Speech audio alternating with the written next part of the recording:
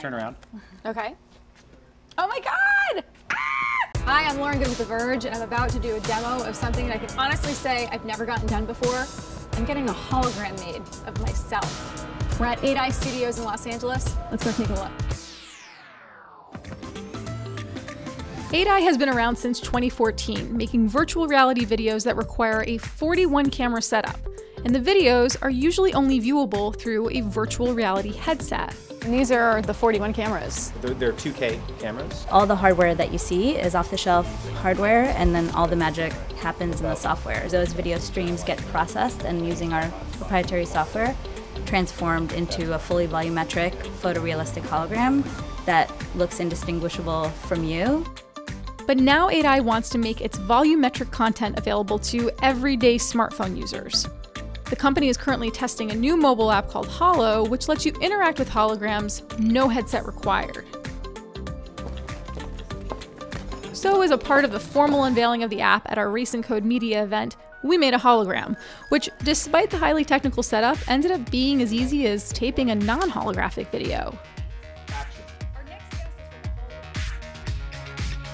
You can go ahead and put it on, and as you know, like, you'll have some grid come up when you've gotten to the border.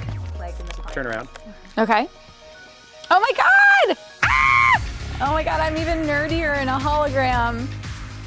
Why is it that you need something that has texture or pattern to it? So it's the way that the capture system works. If it's something like a solid, for example, like a solid black, you're not catching enough shadows amongst what you're seeing. It's the sort of being able to sense the texture and the way that the different cameras are seeing that is what results in a great hologram.